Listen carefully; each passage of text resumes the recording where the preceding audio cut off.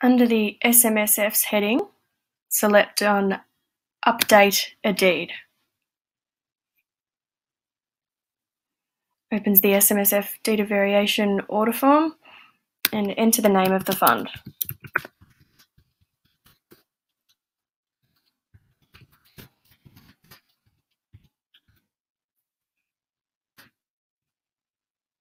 So it's going to ask you to enter the clause that allows the variation.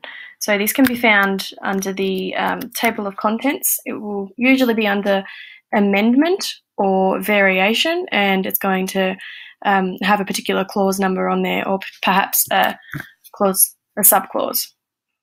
So enter that, answer these questions particular to the fund, and enter the execution date of the deed.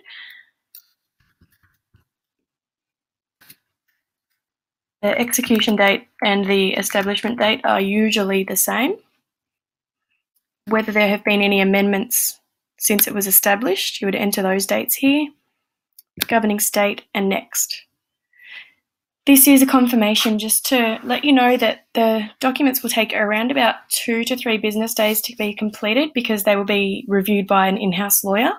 It's not an automatic document creation service. That they will be prepared and reviewed. So that's the time frame, just to let you know up front about that.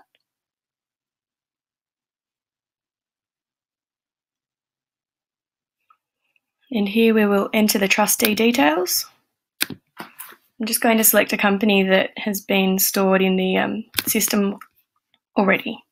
And it comes along with directors' details. Otherwise, when you're entering a company, you add the directors and then whether those directors are members of the fund. The members will show up in the member tab.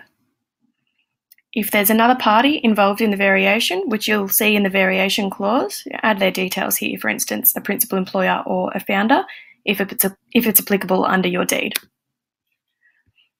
Now we need to upload a copy of the deed. And this needs to be a signed copy and the latest deed. So also anything, if there's been a change of trustee since the latest deed, please upload signed copies of those documents as well. And this is an important step for you to review your information. So review everything that you've entered, clients' details, spelling of the super fund name, double check all the info that you've entered. If you need to make any changes, you can do with the edit button here, and it's going to save in your draft until you're ready to submit. Once you are happy with all of the information, you need to press this acknowledgement, just confirming you've checked everything and that everything is correct. These are your document options. You can have the documents online in PDF only, or if you would prefer hard copies sent to you, select the bound and delivered, and we have the printing option. So as a standard, you'll get 3 bound copies of the deed. So with this one, I'm just going to say electronic only. And if you order the bound and delivered service, you'll still have the electronic version online. Once you're ready to go, select this and check out.